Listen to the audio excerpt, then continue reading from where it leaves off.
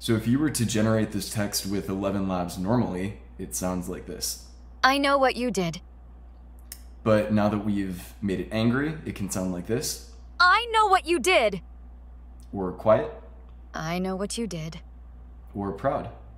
I know what you did.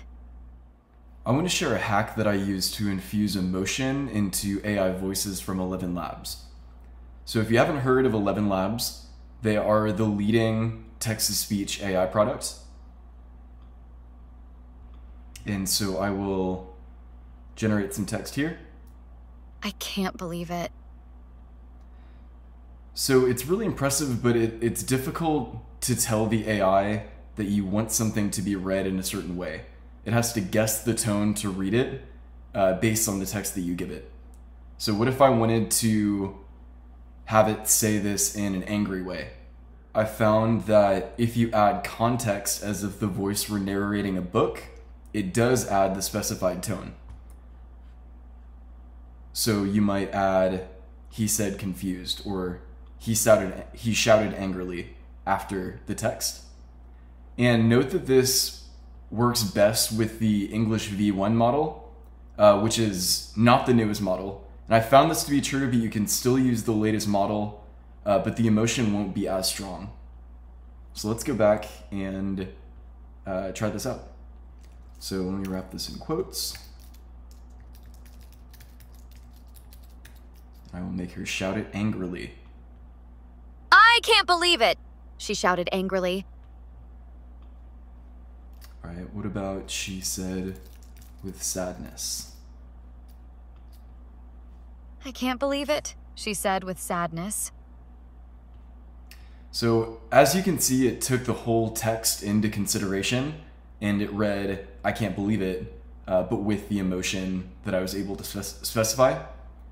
But what if we want to give it this extra emotion, but not have it read out, she said with sadness, or whatever emotional context that you want to give it?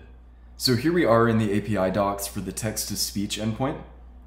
And it's pretty simple. You just have to give it what text you want it to say and which voice to say it in, and it returns the audio.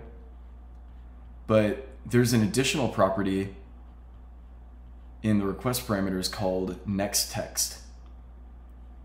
It's intended for if you want to generate a very long piece of text and you need to break it up and concatenate the results. However, we can hijack this to be our way to add the emotional context to the model. So we would use the next text to say, she said angrily, and it'll still read out the text that we give it, but it'll also take that emotional context into account. So let's try it out.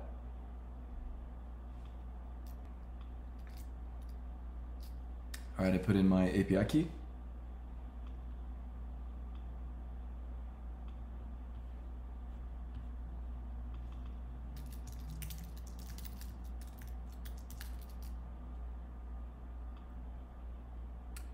So I will add in next text.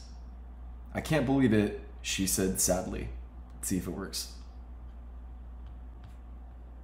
All right, let's listen to it. I can't believe it. All right, so she said, I can't believe it.